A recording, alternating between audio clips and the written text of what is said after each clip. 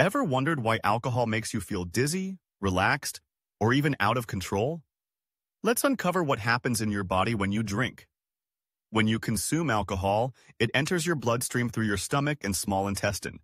From there, it travels to your brain, where it interacts with neurotransmitters, the chemicals that control your mood, movement, and thinking. Alcohol mainly affects GABA, a neurotransmitter that slows down brain activity. This is why you feel more relaxed or lose inhibitions after drinking. At the same time, alcohol suppresses glutamate, a neurotransmitter responsible for excitability and energy. This slowing effect can lead to slurred speech, poor coordination, and slower reactions.